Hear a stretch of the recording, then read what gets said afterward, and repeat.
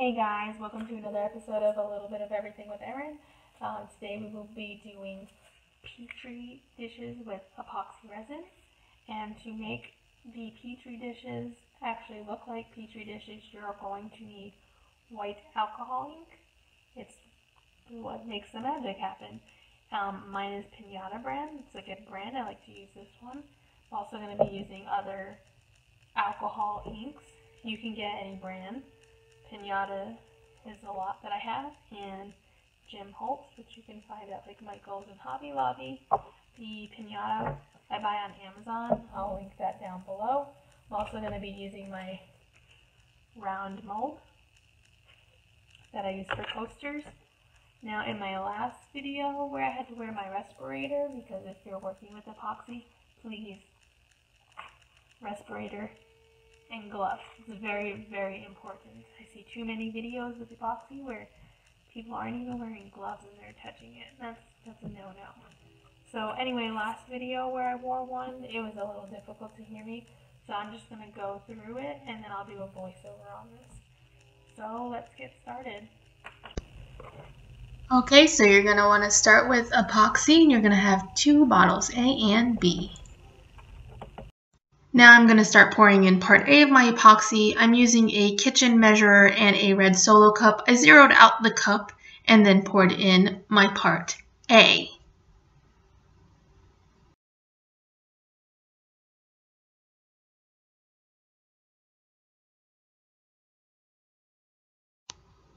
Next, you'll be using part B, and my resin is a 1-to-1 ratio, so I need the exact same amount of part B that I used for part A. Now I'm actually pouring it right into the cup. Some people use 2 separate cups, whatever works for you. Now that I have equal parts, it's time to stir. You want to stir this for approximately 3 full minutes. You want to stir slowly in one direction and make sure that you're getting it fully consistent, scraping the sides of the cup, getting it all incorporated. Just a reminder, this is sped up. Don't stir this fast. Once you've been stirring for 3 minutes, I like to take a second cup and pour it all into that cup just to make sure I got everything stirred correctly and parts A and B are mixed well. And make sure you scrape the cup and get every last bit of epoxy out of there, because this stuff is expensive and there's no wanting to waste any of that.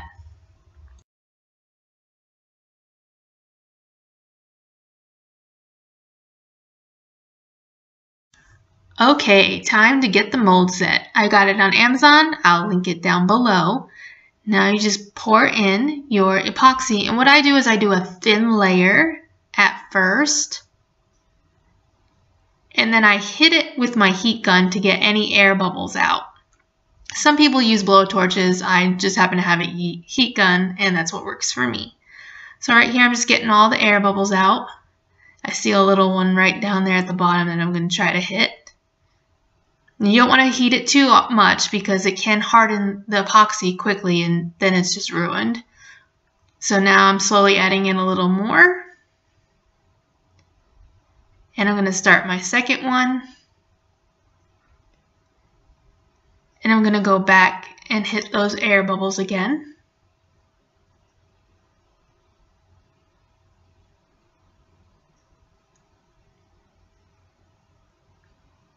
And just that second layer, just getting the last bit of epoxy out.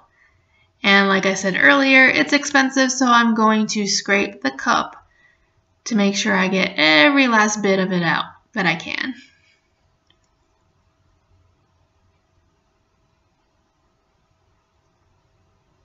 And then just get those last few air bubbles out with the heat gun.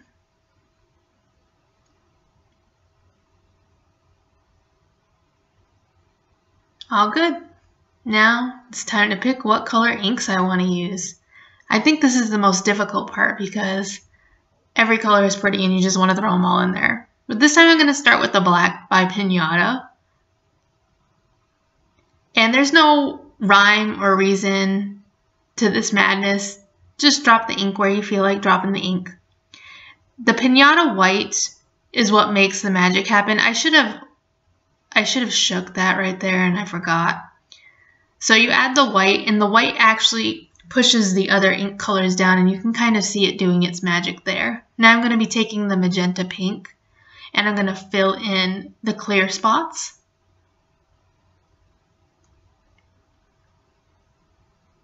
And just add a little more, and you can always add it on top of the white also. And anytime you add color, you want to go back with the white.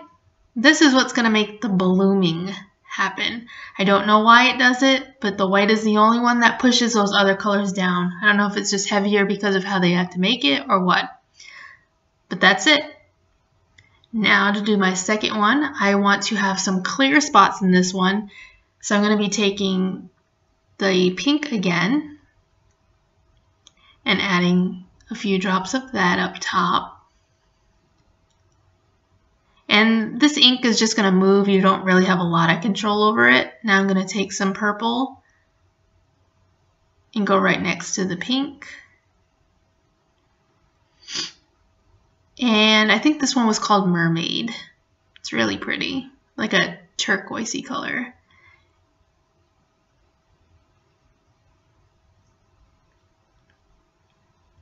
And then I'm going to take Pinata White and just go over all of that to get the blooms.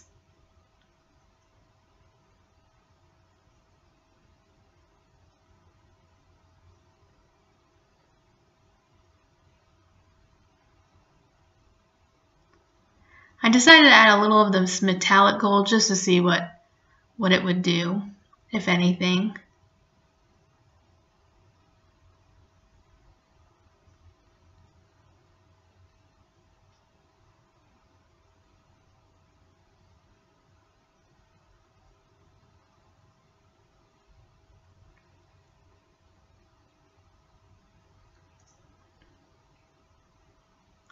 I'm just going to zoom in a little bit here so you can kind of see how the colors are just mixing together in the epoxy. Now we let them sit. Do not touch them. Okay, we've let them rest all night. Let's pop these bad boys open. So if you want to see, sometimes the backs are just as pretty.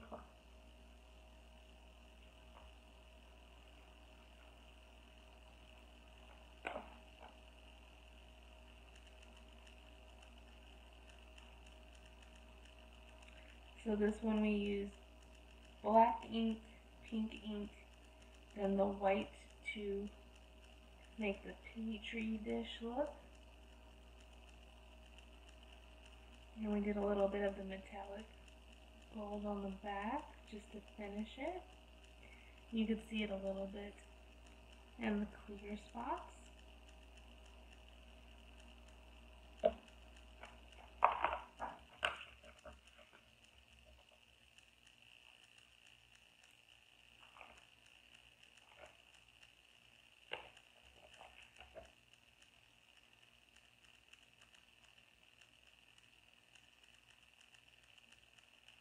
This one we did the pink, the purple, and the mermaid blue, and then the white to get the Petri dish effect. I really like this side. It's so pretty. I don't know how well you can see the side. I like the side images of the Petri dishes just because of how the ink looks as it flows through the resin. Now you can see the tops of mine are shiny. And in my other video I told you, if you haven't watched this before, that it's shiny because the inside of my mold is shiny. If this was matted like the back side, my tops would come out matted as well. And to fix that, you would either put a thin layer of epoxy resin on top of the top here, or you could use high grit sandpaper and sand it and wet sand it to shine it up. So that's how you do the Petri molds. They're super fun and make really cute coasters. I'll try to take some images so you can get a better view of the sides and everything. But I love how they turned out. If you have any questions, you can leave a question down below. If you have ideas of other videos I should do, you can leave a comment down below. If you enjoyed this video, make sure you like and don't forget to subscribe. Until next time, guys, happy crafting!